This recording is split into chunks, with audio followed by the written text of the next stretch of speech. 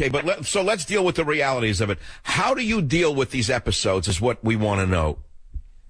Personally, I find that the more caffeine I drink or consume, that it gets worse. And with anxiety, of course. And to some degree, after a while, you just realize what it is. And with human effort, if you will, you can control it to some degree, not perfectly.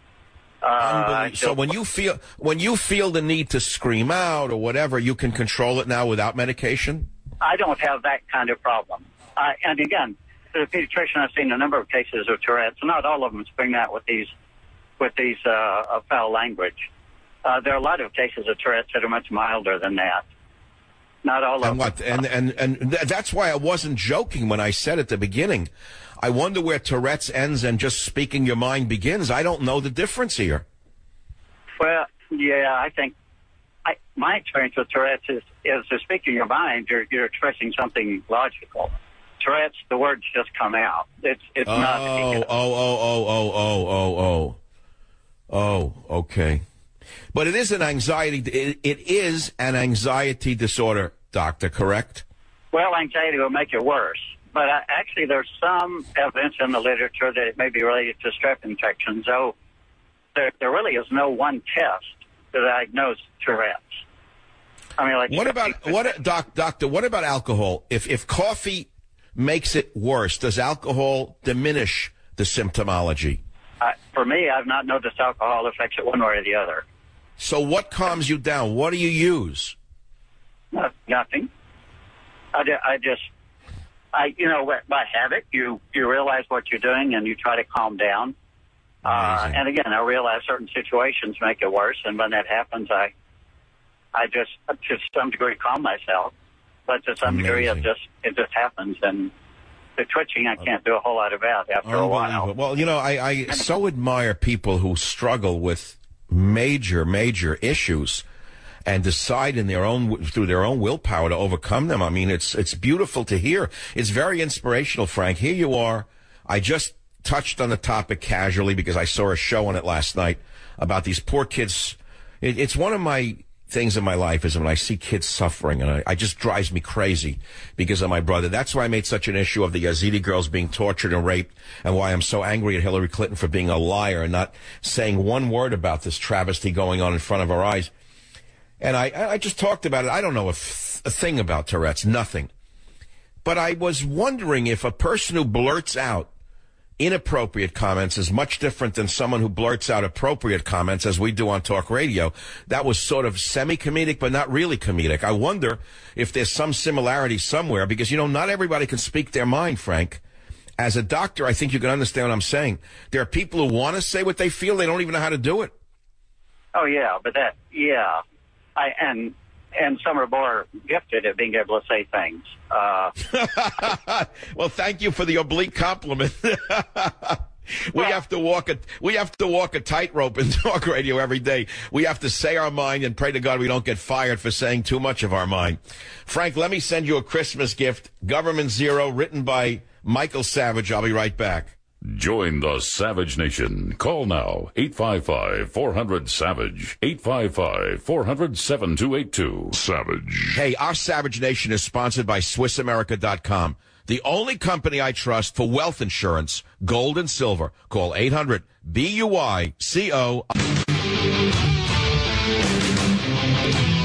I think our success with our members is that in the Republicans' obsession with lifting the oil export ban, they really gave away the store.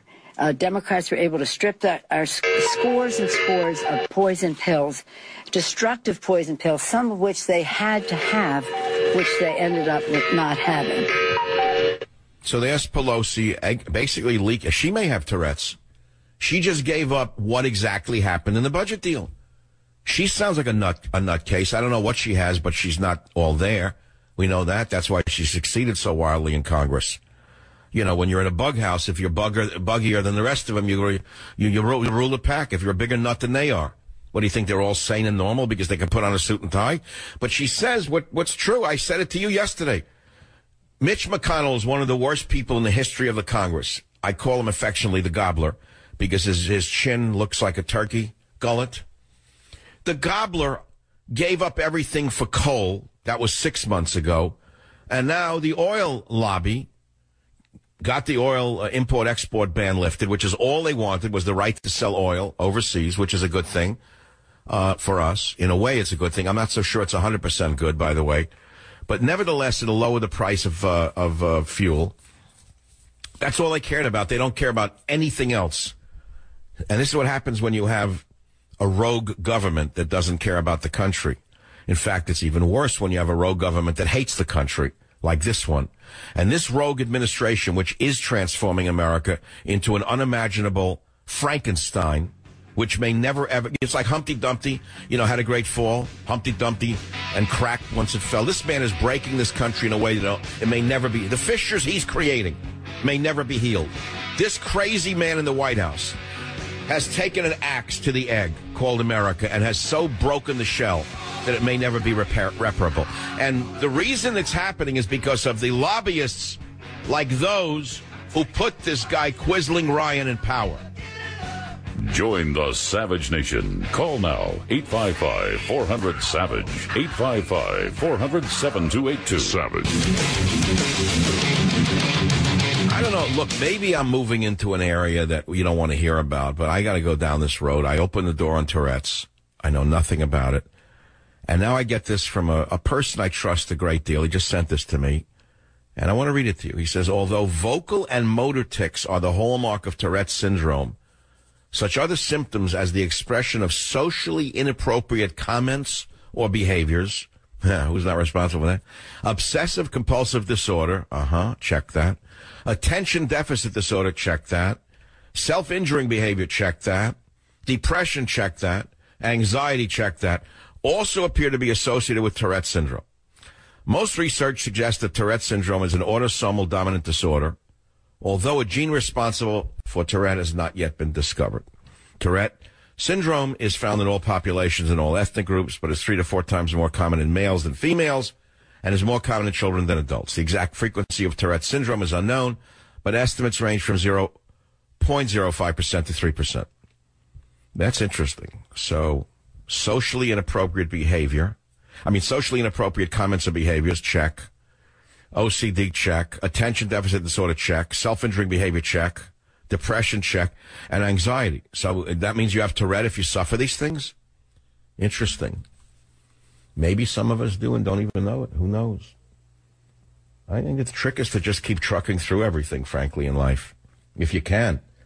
Unless you're so overwhelmed by symptomology of this or any other syndrome, and you can't. If you let yourself here's the thing, if you let yourself get pulled down into self-analysis of what's wrong with yourself, you can wind up incapable of moving.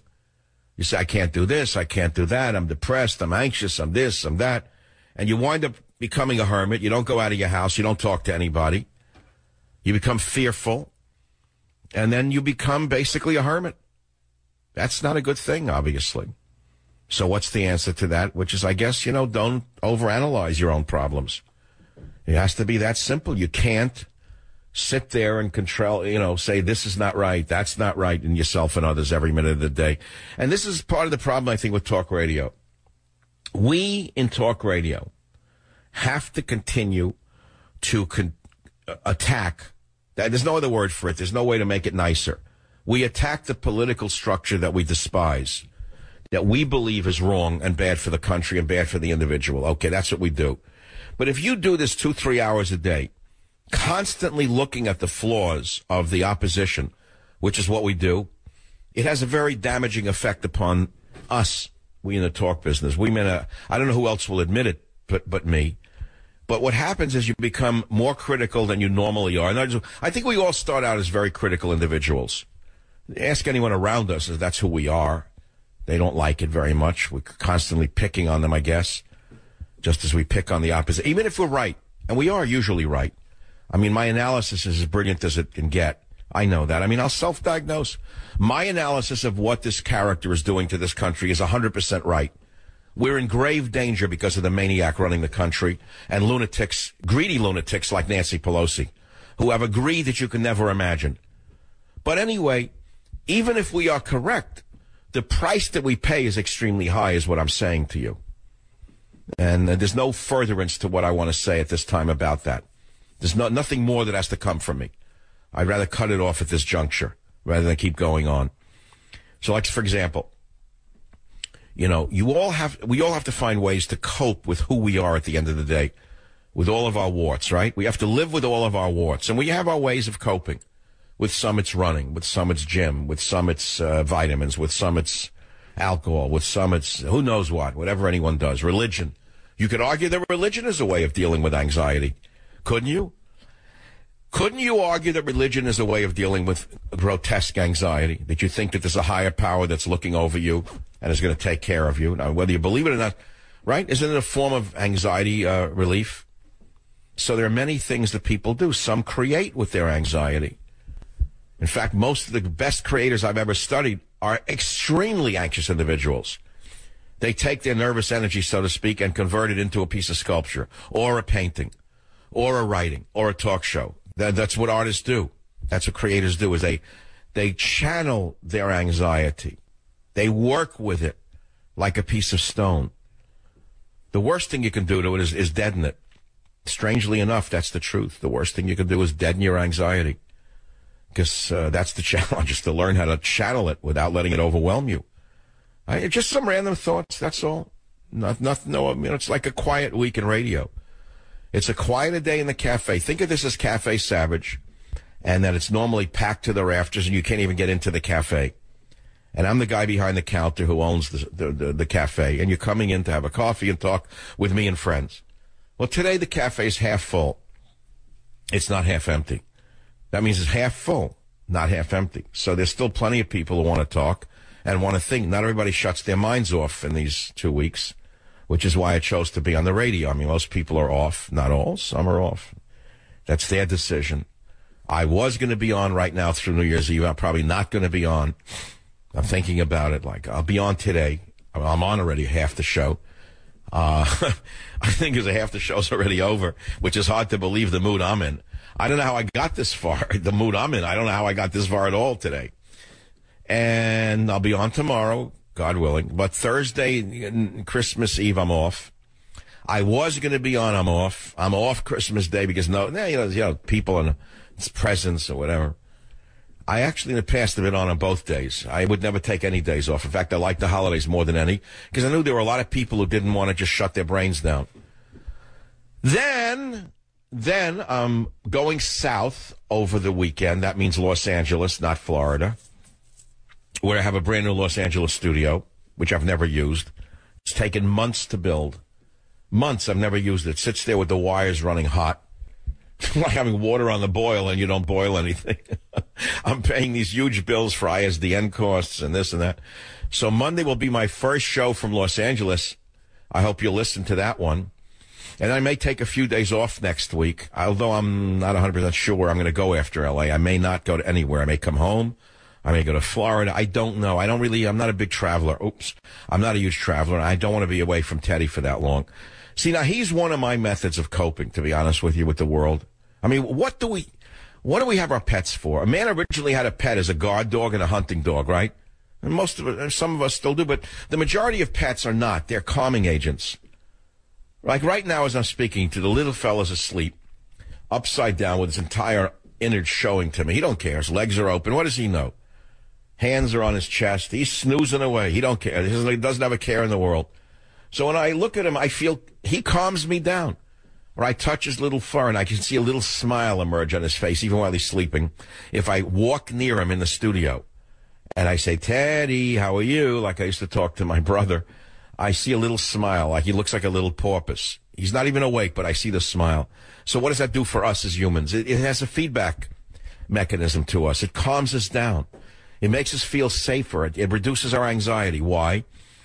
I don't know why, because if the animal feels safe, we feel safe. And then we have a job as Big Brother to protect them. We must protect our little friends. So that's also something. It brings out a protectiveness in us, you know? Anyway, I think we're going to move on from this illness and the H1B stuff. Who knows? You could stay on the line if you want to call about that. I'm not certain what I really want to talk about today. I wouldn't say I'm in a strange mood.